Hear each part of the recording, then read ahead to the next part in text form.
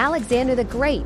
Born in 356 BC, Alexander demonstrated exceptional military prowess, becoming a general by age 17 and king by 20. His conquests expanded his empire from Greece to India, leaving behind a lasting legacy of conquest. King Henry II of England.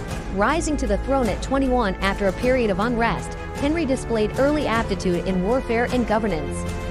Despite his youth, he navigated the complexities of medieval politics, ruling England with authority and skill.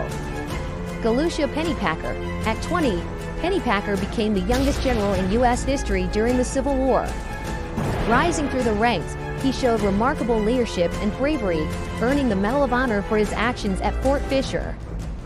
Thanks for watching.